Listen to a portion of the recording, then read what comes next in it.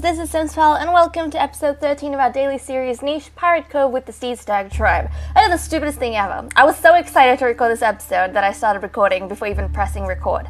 So a minute and 30 in, I was like, wait a second, why don't I see red numbers? And then I realized I was actually talking to myself.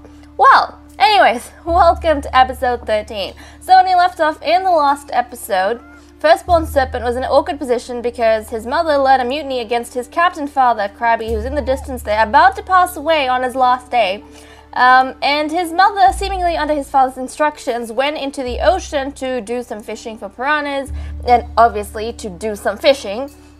And also to help all the nichelings that we have in our tribe gain some more, not skill, but gain some more titles, because as you guys have been reminding me, I've already been forgetting the first mate and first born titles, so thank you so much to that one person who keeps reminding me over and over again, stop forgetting the title. So I will try and get on top of that, but also we need nichelings to be fishing in order to gain the titles, I think, of Lieutenant Commander and Captain. We already know how that works, but of Lieutenant and Commander, we need those in between all these other titles.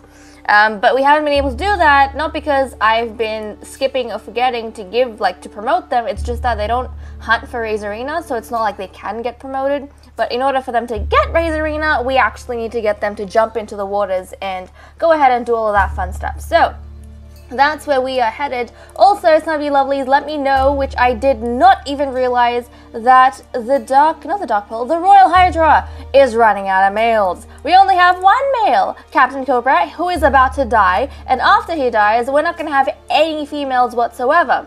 So you suggested that I should get Sailor Leech, who's over here. He has a few days left, so he should be able to get at least one offspring. But you said since he's not doing much over at the Dark Pearl, we should go on, wiggle him down, and get him to cross this divide over to the Royal Hydra. So I thought that was a good idea. I don't mind that one bit. I just want to check out his genetics to make sure that he actually is compatible with any other females that we have over here. So we have got, if anyone, it would be ideal for him to mate with Galaxy against the ENF. Or Runtfish. Where's Galaxy? Galaxy? Is Galaxy over here? Yeah. It's A and C. Okay, so he's not compatible with Galaxy, but he should be compatible with Fish. Or even Junebug. Actually, no, not Junebug. He's got A and C. So not Junebug. Penelin we've already had a child with, but he would be most compatible with Runtfish.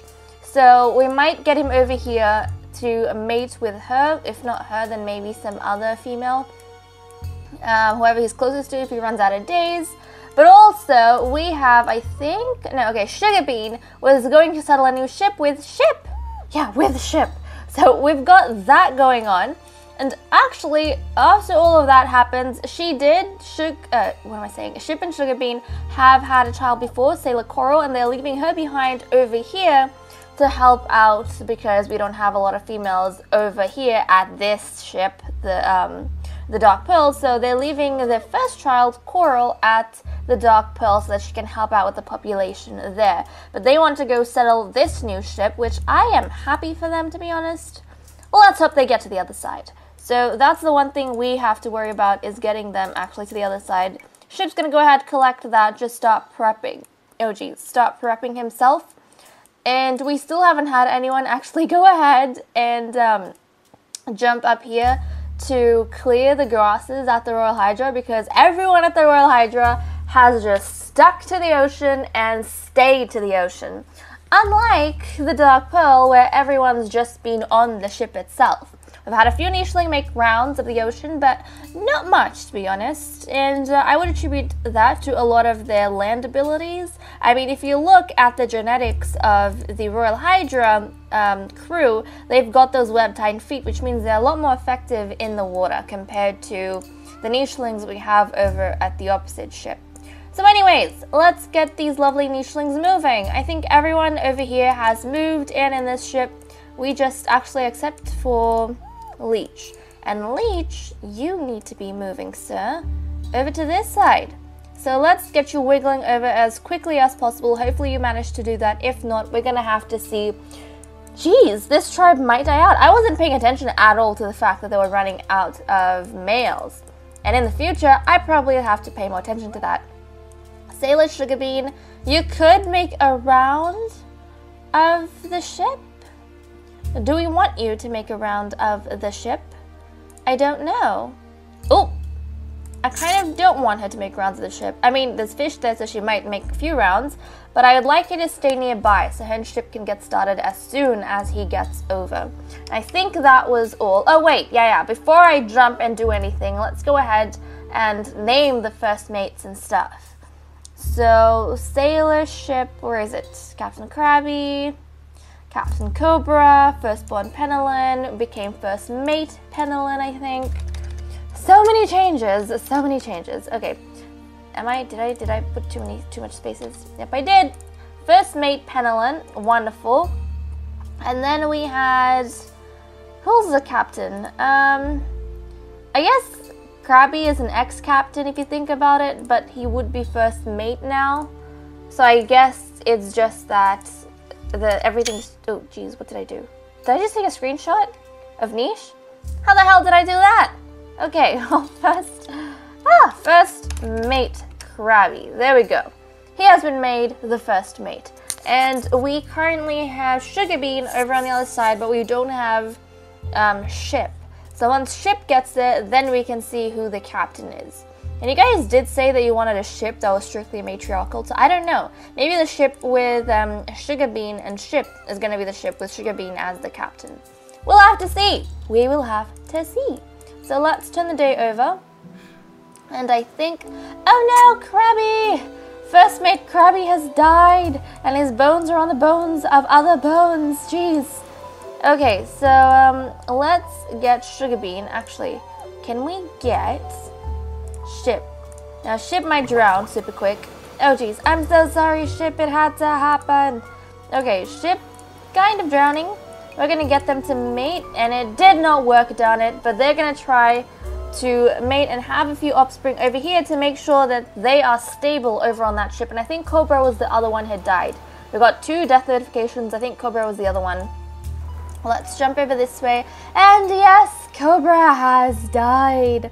Okay, with Cobra's death, he's going to be passing on his captaincy. His captaincy is going to be inherited by his eldest child, in this case, firstborn Galaxy.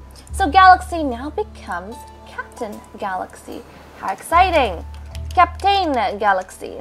And it doesn't matter if the captain who inherits has a child, it's just whoever does mutiny needs to have a child. So in this situation, it doesn't matter too much if a leech doesn't exactly go ahead and have a child with Galaxy. He can fine like have a child with runt fish. That is well and okay. It's just that, yeah, for example, if runt fish or someone else, like even Junebug, if Junebug were to lead a mutiny and she became captain, then she would have to have a child to keep that captaincy in her family. That rule's kind of there, if you think about it in a story sense, to prevent the future generations or the bloodline of the previous captain from taking over. So obviously, you know, you kind of want to have a situation where you have an heir, you can say, I've got a strong family, we can keep our control over the ship. Nothing really to do with it being like a royal thing where the title passes on like for generations and generations. It's not really like that. It's more for the person who mutinies immediately to say, oh, I've got a bloodline that can carry this on, that can carry my work on and can back me up, basically. But, you know, as time goes on by, even like in a generation or two, it might be okay for them to pass titles onto their nieces, nephews, brothers, sisters, those sort of things. Okay, so let's jump over to this side and let's get fish to keep walking this way. And you guys let me know that if a nicheling has water body, I can dump them into the water as a child without them dying. And I was not paying attention to that, so thank you so much. Even though runfish is still on the sand, I do realize that I can chuck her in the ocean, and I might do that in the future now that I know, and I'm comfortable with that. So thank you so much. Thank you so much. Okay. There was a funnel up here, which you could probably snag. Delicious. See that? See that? Delicious. Okay, Captain Galaxy. You're over here, Captain Galaxy. I think I'm gonna get you to move. Yeah, I want you to move out of the way because it's not safe. And let's get Leech. Leech, come here, my boy. Leech to travel as quickly as he can. Okay, so he's over here. I think we still have to get him to this side because these few tiles right next to Mermaid are the closest tiles, and if we can get nichelings to cross within 3 moves, that's ideal. Otherwise they're gonna drown, especially because he doesn't have water bodies. So we need to make sure we do that. Or gills. He doesn't have any of those, so really he's gonna die if we don't get him to get moving. Okay, Captain Calatana.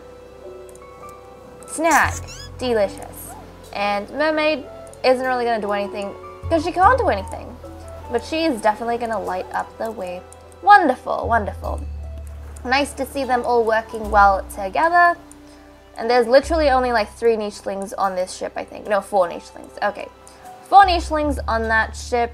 And this firstborn serpent is the child, the amazing, the wondrous child of Calatana. And actually, we need breedings done over here as well because we're running down on the numbers.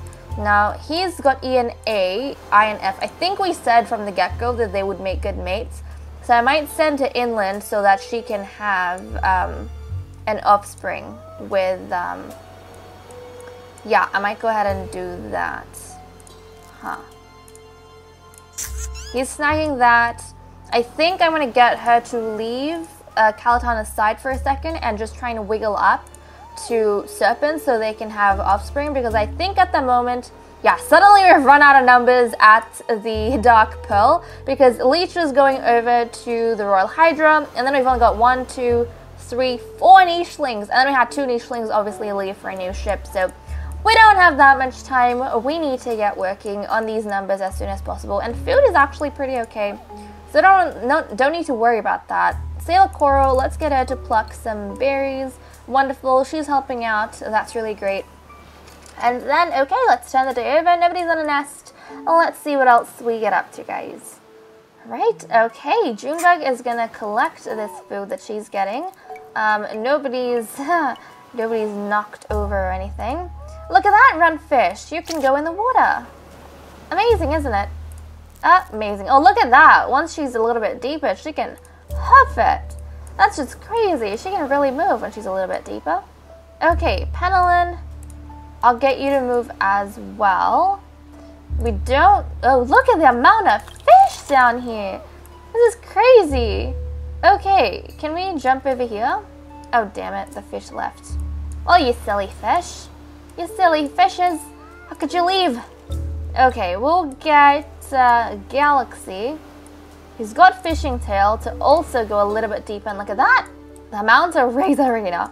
That's kind of scary. Okay, well, let's get Leech. So come this way, and then we'll do 1, 2. He drowned a little bit, but is up. He's got 4 days. Hopefully we can get fish over in time so we can get them breeding. Even if they can have at least 1 son, that's going to be of a lot of help for everyone on that ship. And like Calatana, we'll get you to collect these and jump over to this side. Oh look, I just saw some fish, darn it. Okay, you're gonna stay here. And then we're gonna get this lovely nicheling mermaid to hop on up.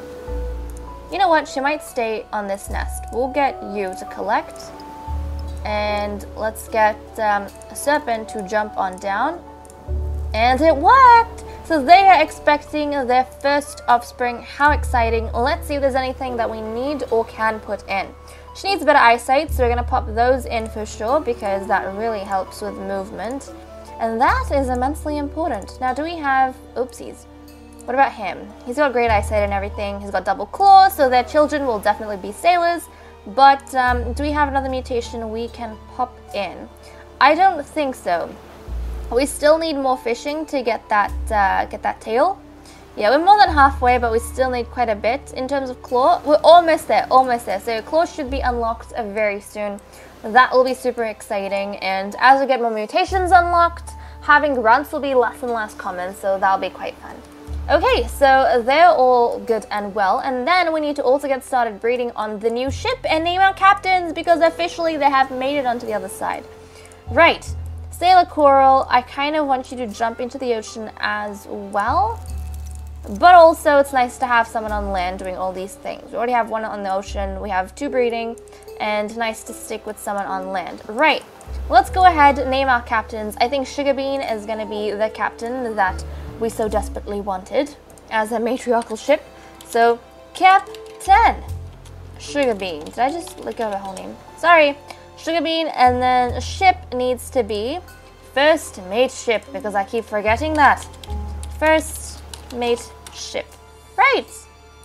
Wonderful. And let's get her to mate with him. And she is expectant. Wonderful.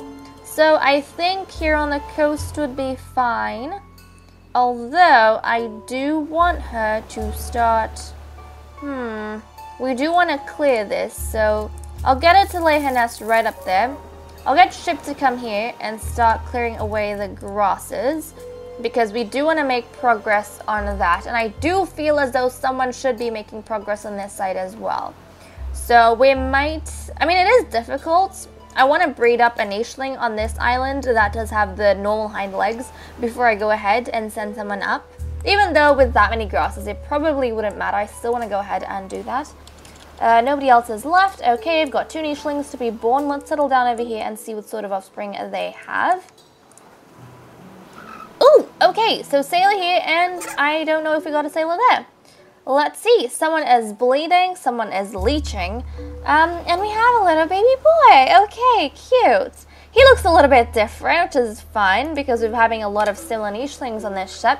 We're going to go ahead and name him Firstborn, because he's a firstborn, remember? I remembered this time. Please don't tell me off.